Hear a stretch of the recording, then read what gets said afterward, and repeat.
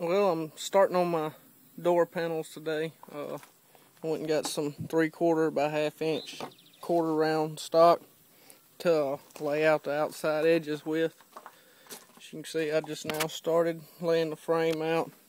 And I also picked this up. It's the same thing, 3/4 by 1/2 inch quarter round, and it's flexible. It's called Flex Trim. You can twist and bend. I got this to do the corners with.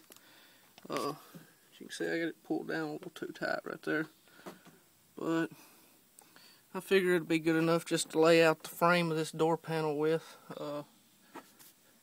Then I'm gonna fiberglass it all in and make it a little stronger, but I'll check back with y'all later.